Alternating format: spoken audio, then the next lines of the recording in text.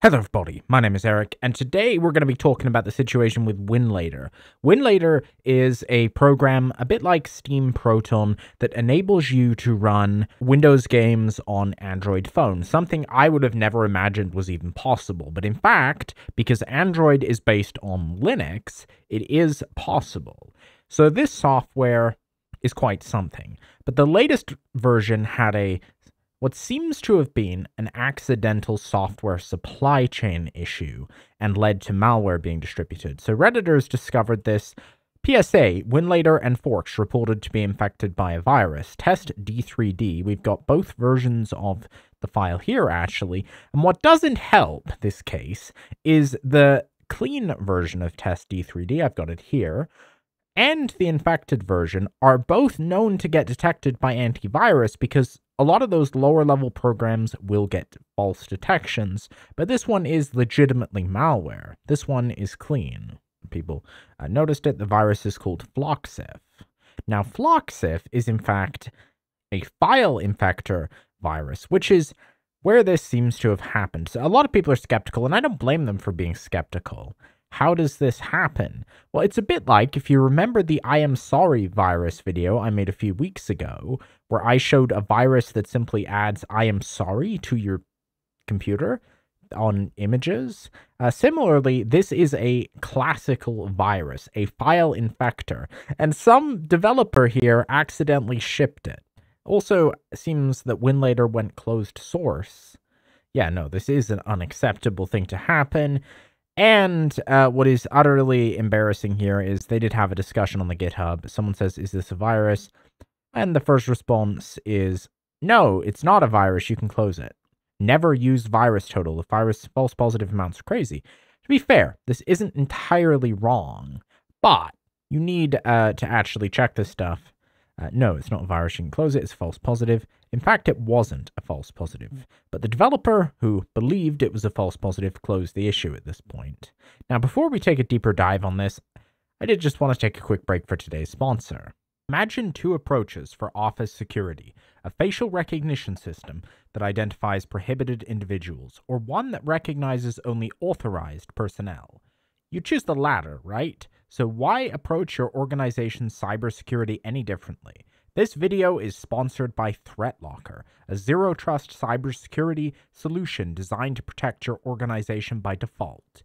Implementing ThreatLocker is straightforward. Simply install ThreatLocker in learning mode, let it automatically identify all the software your organization uses, and then switch to secure mode. Now, no unauthorized software can execute without explicit permission. Need to run potentially risky software? ThreatLocker's ring fencing feature securely restricts applications, allowing them to perform only essential functions. For instance, if you use PowerShell for automation, ThreatLocker can block its internet access, significantly reducing attack vectors. Ready to enhance your organization's security with a zero-trust approach? Visit threatlocker.com/Eric Parker or click the link in the description to learn more today. Now back to the video. Not a false positive. Someone figured it out. Oh no. So, I got the file here, and we can go over and see the virus total detection for the legit one and the infected one. This is the clean file. Now, it does have a fair amount of detections. These are essentially all machine learning detections, which simply means that statistically, some aspects of the file, like whether it's signed or not, the import table, are statistically similar to malware. That doesn't mean anything. There's also a pack detection, which is simply a false positive. Now let's look at the infected version of this file. Win32 fixflow, Floxif. One of the ways you can tell that you're dealing with a real piece of malware is if a lot of scanners name it something, not something like Wackatat, something real, and you Google that, and that's a real thing, that's a red flag. Another one, Kaspersky tends to have pretty good signatures, so you can see a ton of hits for this. So what is Floxif? Well, Trend Micro has a pretty nice article explaining that. Floxif is a file infector. Now, file infectors work in such a manner where, as the name would suggest, they will add malicious code to every exe on your system.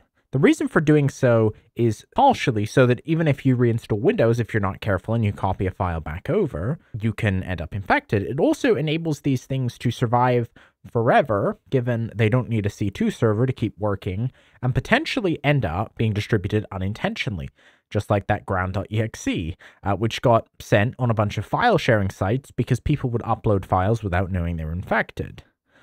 Okay, so now let's test this on the Anyone sandbox. Now, I believe we will have to download DirectX 9 in order to make the malicious payload work, because it will simply otherwise hit a DLL import. And doing that, we can confirm what's actually going on with this, because initially, it just immediately crashes. But we were already able to detect the Floxif infection. I believe if we download DirectX 9, we will actually get to see this in action. Until this installer for DirectX 9 is outdated by the fact it's trying to get us to agree to install the Bing ball, which hasn't existed for a few decades at this point. It seems like the error message here might actually be a decoy rather than... Yeah, because the moment I affirm that, it seems to go off. So, all right then. Okay, so I wanted to take a bit of a closer look. Something else I should point out, because this is an Android app. Will this infect your phone? No, it won't. It's a random old virus, not something that was likely done intentionally. So the only real risk is that the Windows environments, I should call them, because they're not actually VMs, on WinLater can be infected, which means you don't want to be copying any files from those VMs to a Windows computer. Really, I wouldn't share them anywhere. And they may also cause crashing like this seems to have. So let's try debugging this with x64 debug. And Windows Defender, which I just turned off, has just come back. And interestingly, and we might actually try that in a second, Windows Defender not only has the option to remove the threat, but it also has the option to clean the virus. That might be worth a try in a second, because like many of these old infection viruses, which are real viruses, they can actually be removed. So let's try this out. So the application does immediately throw an access violation. This occurs right here. Let me just see what my settings are. I'm going to put more breakpoints on so that maybe we can catch it before it breaks. No, we can't. Okay. So we're not going to learn much by debugging this. But now let's see. What if we go to our allowed threats, and then we allow Defender to do what it was offering to do for us. Let's just simply scan this with Windows Defender, and it finds a threat. So let's see now. It says it can clean the threat, and let's see how that works. And now it will claim that it's been cleaned. So let's see if this actually works. The file does seem to be a bit smaller than the infected version, because the infected version is 582 kibibytes, and this one is 506 kibibytes. And no, I am not mispronouncing that. Okay. So now let's actually try DirectX 9 download. Let's actually try installing DirectX on this VM and see if the recovered app works. This is something you don't really see nowadays, but this is real antivirus activity where a file is infected, and that can in some cases be non-destructively removed because the malicious modification is usually just appended. The real program is still there. In this case, it seems like, at least on modern computers, the malicious functionality doesn't quite work right. I did try on older VMs on any run as well, and that didn't work either, so I think it's safe to say this payload isn't quite working right anymore. But it may work under Wine, which is how this Android emulator is going to work. The key to how this malware will add itself is it will replace the code that should run. It will append, in the beginning, there's a table for Windows executable files saying that the start of the code is somewhere else. The operating system will then start from that other section, the malicious code, and probably at the end of the malicious code, there will be a jump to the real code. And now let's try the fixed version. And in fact, it does work. Look at that. Look how cute it is. It's a spinning cube that is in fact testing. And yes, that is the graphics card the VM has now. I actually upgraded it from the 1080 because that had suddenly developed a reset bug. So now we've got a slightly newer graphics card. Now let's try downloading the virus again. I am just curious if now that we've installed the dependency, I don't expect it to work, but we could see if the virus will now work again. We're going to allow this one on device, but it doesn't look like it's going to cooperate. I do have one last-ditch idea, that maybe it's related to exploit protection. And now we've got all of that security disabled.